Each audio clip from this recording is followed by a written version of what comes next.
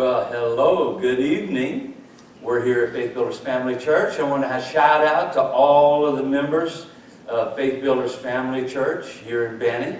And you are the most amazing people, and I love you, and it's hard not to just hug you and smile at you, and all of us getting together. We love it, and all of you out there in Facebook land, hello, how are you doing? Hope you're coping real well with everything, and I know you know, even if you don't know us, if there's some way we can help you, if we can, we will. Amen. That's one of the most amazing things that's happening is everybody, you know, calling each other and seeing how you're doing, if you need anything, and that's precious, you know. And if God puts someone on your heart, give them a call. Hey, let me tell you something, especially if you're a pastor or for anybody, but mainly pastors.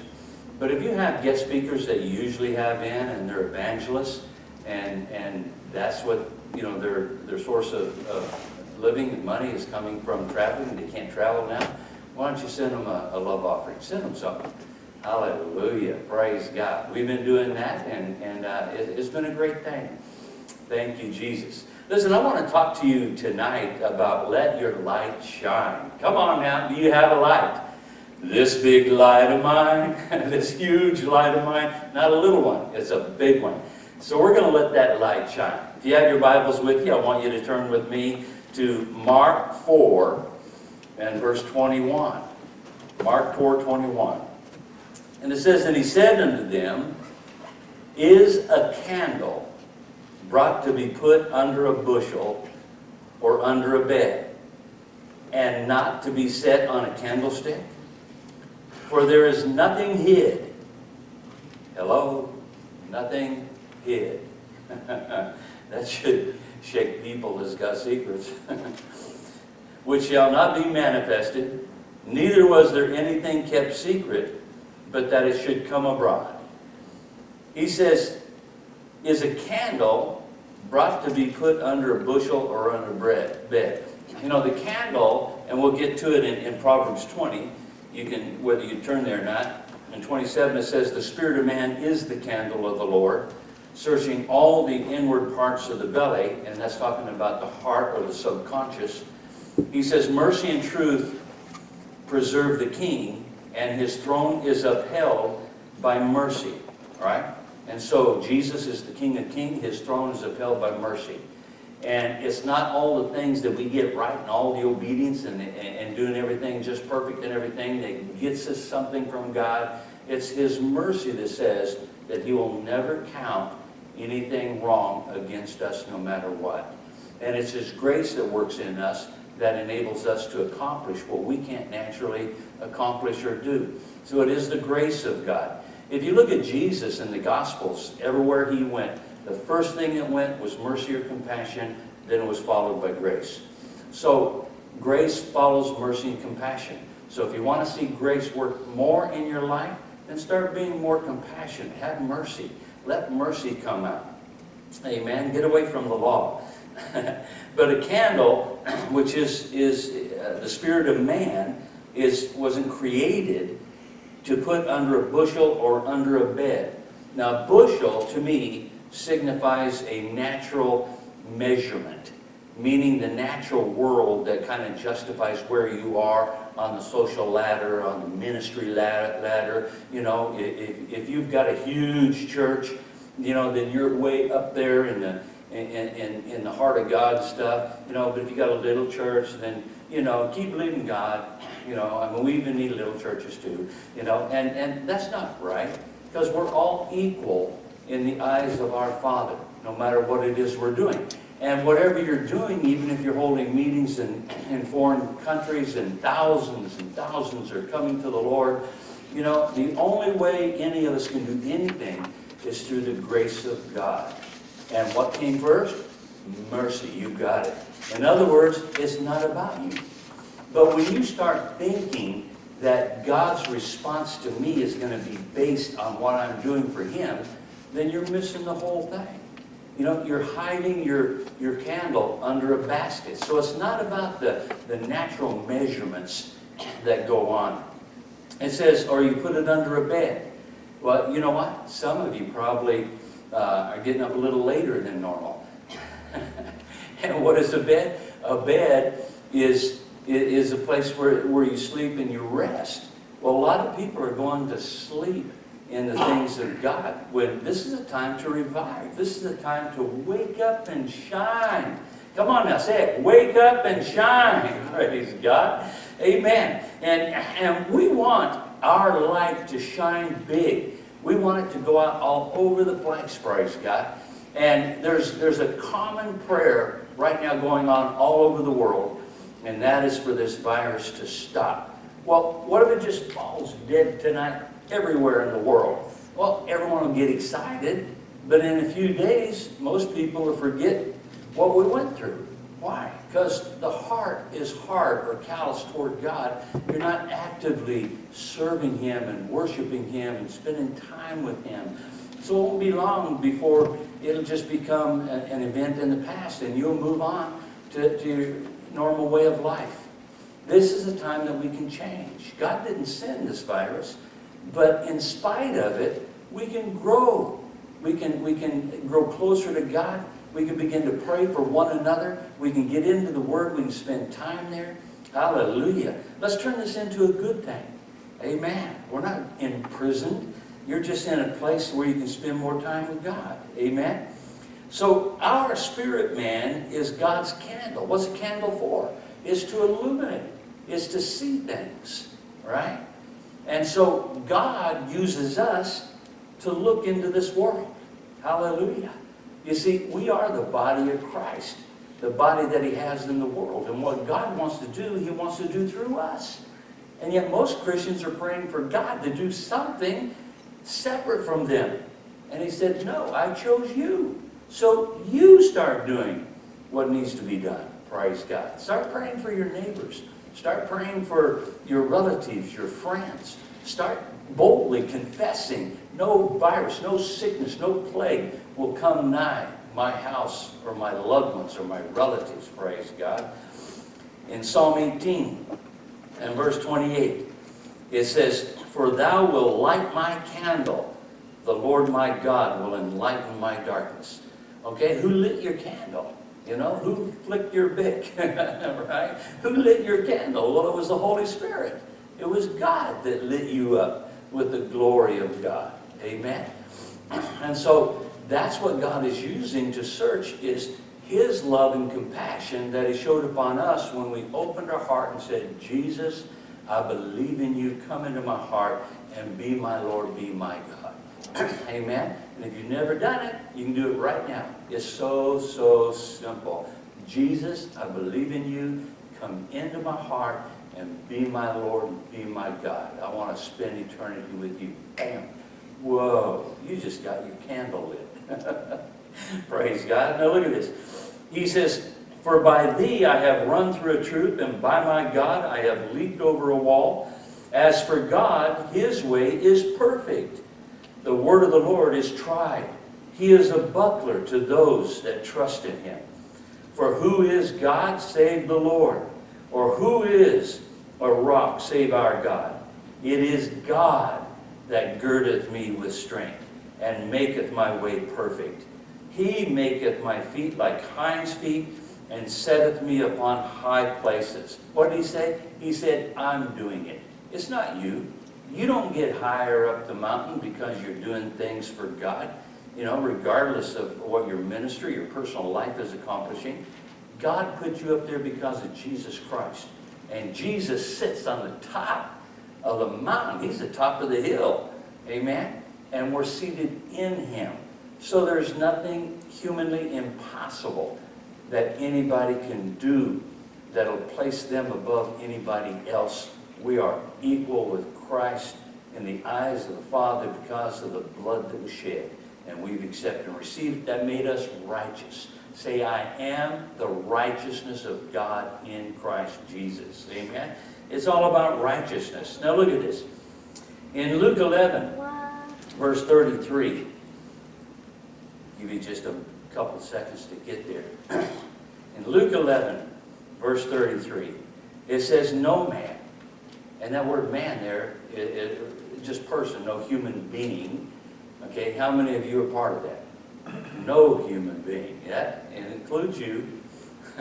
No human being, when he has lighted a candle, puts it in a secret place, neither under a bushel, but on a candlestick. Why? That they which come in may see the light.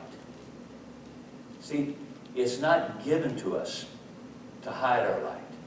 It's given to us to let that light shine. All right? And if you're kind of like a seeker-friendly person, you know, you need to trim the wick and turn it up and become a little more bright. We need to show the world we're not ashamed of Jesus Christ. We need to show the whole world that we don't care what you think. You know, God didn't put us in this world to be politically correct. He put us in this world to stand out and voice who God is. We're part of the kingdom of God. Amen. Hallelujah. We were talking the other day and says, well, what, you know, some of the things that are coming up are going to be way worse than this virus thing. What's going to happen when they're going to hunt you down like dogs, trying to put 666 on you, right? Where they round you up as a Christian, line you up, and they got a guillotine up there that they're going to chop people's heads up. Are you going to fight to be the first in the line? You know? Or are you going to sleep back, you know, into the back and hide, you know? Man, no, just run at it. That's the quickest way to meet Jesus. Hallelujah, it's awesome. You know, I had a dream once, and this very thing was happening, and I just said, no, Jesus, and I ran, and everyone else was, and we were all trying to be first to get to the guillotine. And we were all running up on them, and they got scared and ran off. So we're standing around saying, what do we do now? Well, let's go preach. Isn't that what the disciples did? Yeah. Hallelujah. Come on, get excited. Hallelujah. Stoke that fire. Amen. Now look at this.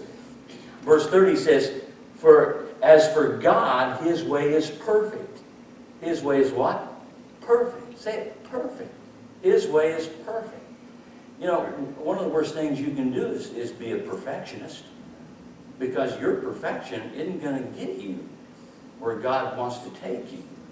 You've got to yield yourself and realize that God's perfect. His word's perfect.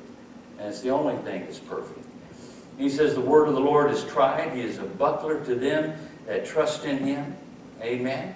And he says that we've come into a place of safety, defense. He's our defender. He's our defender. Amen. I love a song. You know, that was written some time ago. It's you know, God is my defender. Amen. Hallelujah. Look at that. We can be at peace. We can be at peace. Right? In Luke 11, excuse me, 2 Corinthians chapter 4, it says, in verse 6 says, for God who commanded, come on, let's just stop there just a second. For God who did what? Commanded. God commanded something. Commandments of God are pure, true, righteous altogether. Now let's see what he commanded. He commanded light to shine out of darkness. Now just think about that for a minute. He commanded light to shine out of darkness. You didn't know there was light in the dark, huh? That was his first act there when in creation there. It says when he created the earth and everything, it says that he said, light be. And then he separated the light from the darkness. But it wasn't until the fourth day that he made the sun and the stars and the moon. So there's some kind of light that came first to the earth. And then he separated it.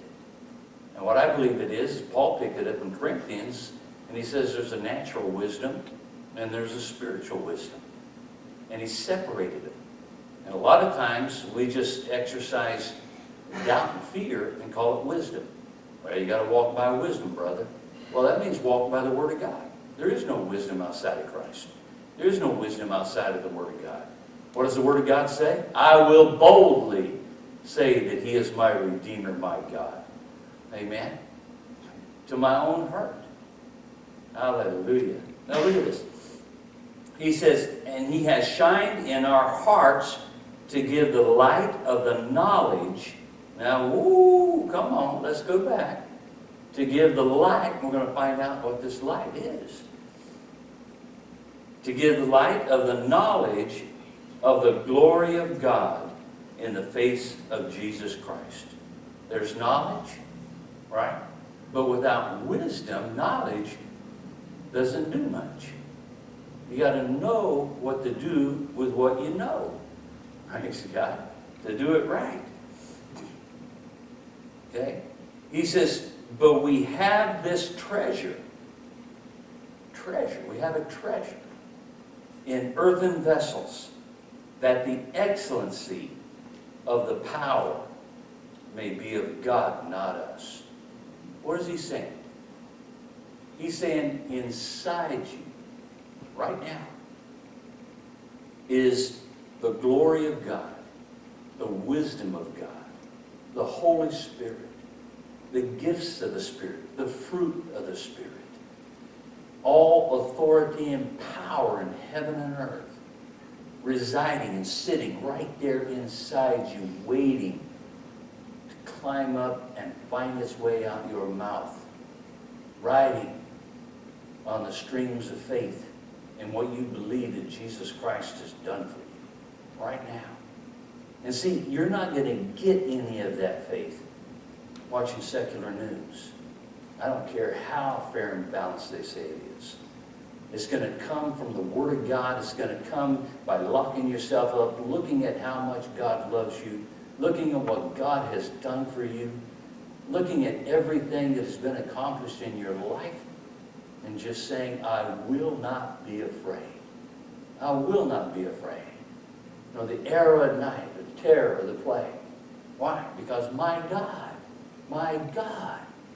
would not suffer any harm to come unto me. And you know, if you believe that, you accept it, you receive it, you'll see it. It'll be right there. There's people, there's testimonies that are going to come out all over the place of how God delivered people. I read one just the other day. It's somebody that was infected with COVID-19 and I guess on their deathbed or something, and he says all of a sudden it's like God breathed into his lungs. He come out of there and he's good. Good to go. Praise God. You see, that's what we need, right? It isn't trying to shield yourself out of fear of not being contaminated. It's assuring yourself that no matter what, God is your source, your health, and your healing. Amen? Praise God. Now look at this.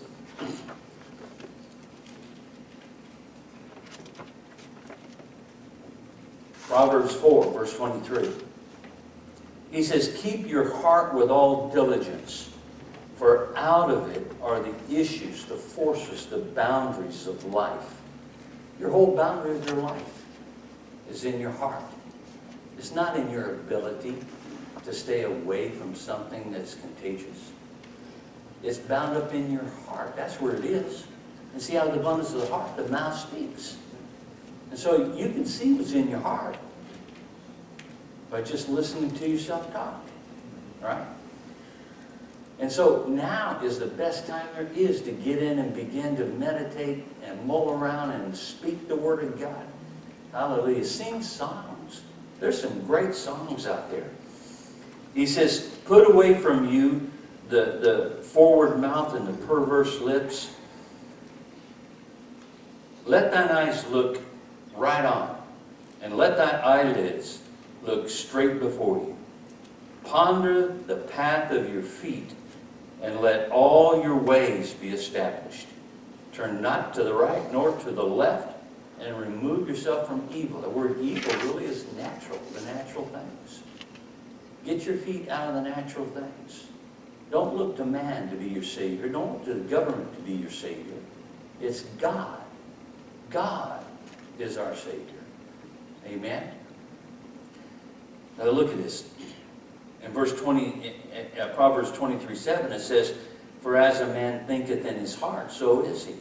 What is he saying? He's saying whatever you're building up in the abundance, if fear is in there, Don't call it wisdom. Call it what it is. It's fear. You need to break it. Not because of COVID-19, but because of something else that'll get you down the line somewhere. You need to break it right now.